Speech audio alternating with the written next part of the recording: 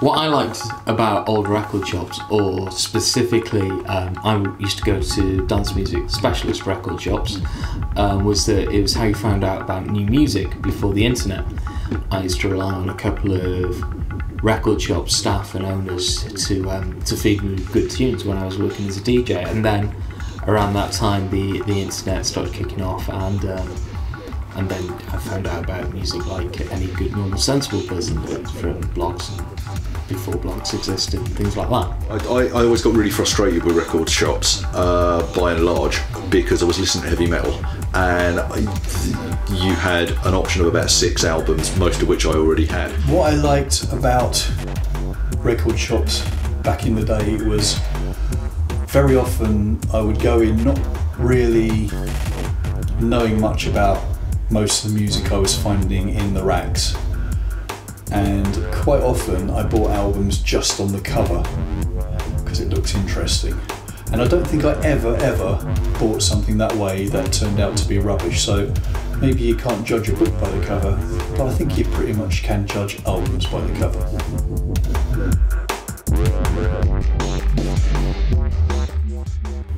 What's bad about record shops then was that obviously you relied on the taste of a few people in the shop, and if you didn't live in London or a big city, you relied on that one shop. So I lived in North Wales, and I used to travel for 45 minutes by train to Chester, to the closest decent record shop, and then I relied on Fat Phil Cooper, who's still DJing, to tell me what good music was around.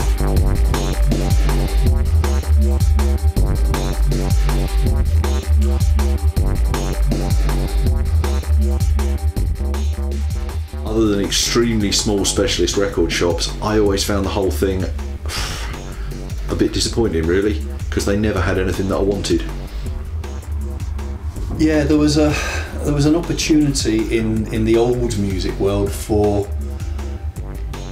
artists to create artwork that was big enough, just size-wise, on an album cover, or particularly on a gate sleeve cover, where you just had the space to do something awe-inspiring, which got obviously harder to do when CDs came out.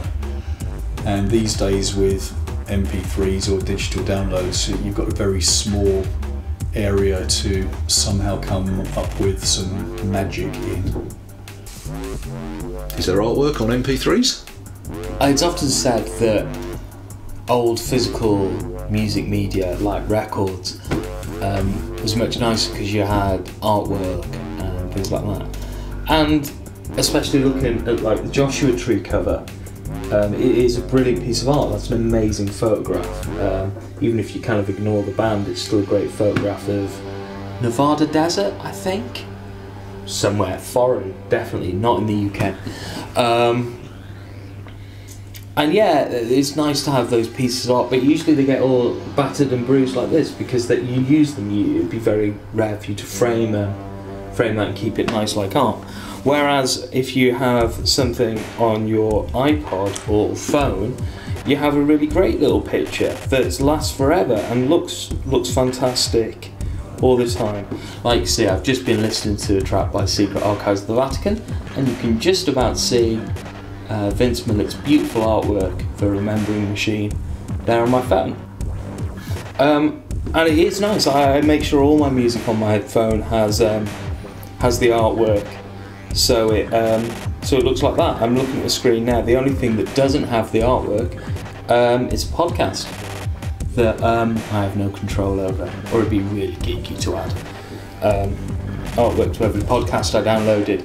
So I actually feel that I experience more of the creative side of music, the graphical arty side of the music product now than I ever did when music was set up like this.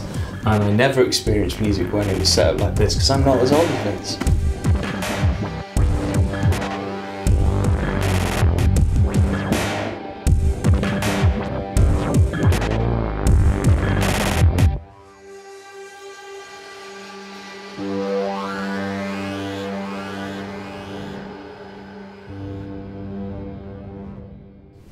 whole way that you get music now, being able to download it, I really like. I think the ability to download is great.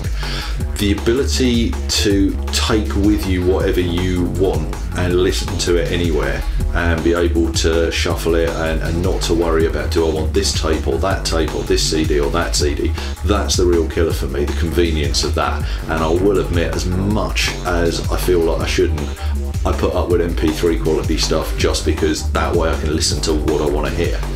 You can embed pictures in mp3s, and indeed we do that, but you know, it's a very small picture and you can only do so much with it. It's not size that counts, it's what you do with it. Yeah.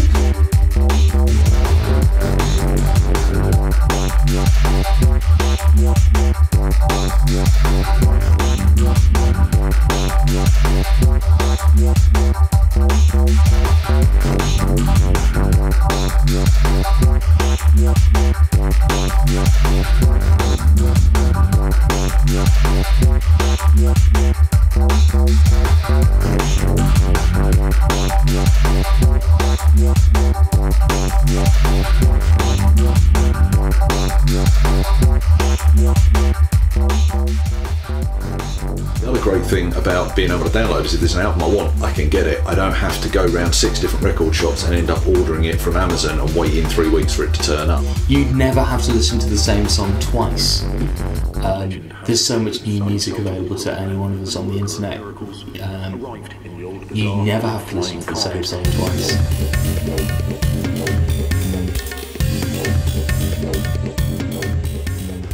I think what's different these days, it still exists, but I don't quite know how you do it, is just that element of being surprised. When you flick through a rack in an old record shop, you might just find some strange album by some crazy named band, and you would buy it just because it looked interesting.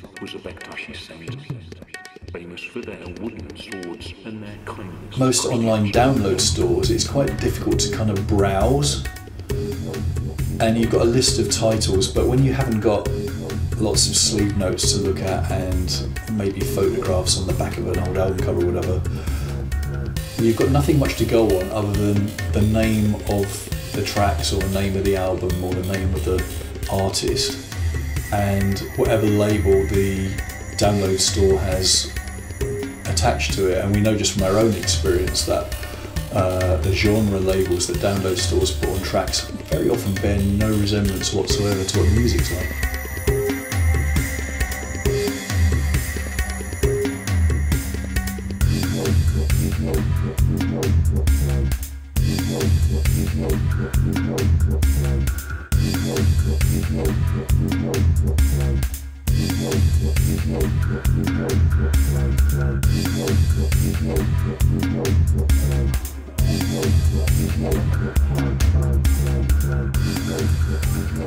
It's much easier to move music around these days because obviously it's stored on your iPod or your phone or your laptop or whatever.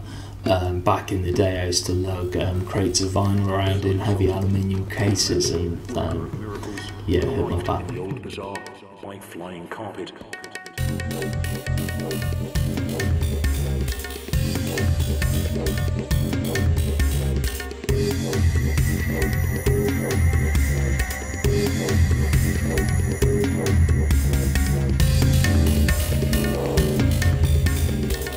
Right now I'm working on VDR Dance Floor and working with Vince and Louis on Stuff for the Secret Archives of the Vatican. We rely on digital distribution networks. For Dance Floor we have a sole distributor who aggregates, I think is the right word, our music to different shops and websites to let people download it for money. For Secret Archives, Vince uses a gazillion different ways of distributing the music digitally, and some of those, although they have a digital starting point, they end up in a physical product, and that's probably the future of physical recording media. No longer will people necessarily go to a shop to buy it, they'll probably just order a CD from the internet which will be made on demand for them.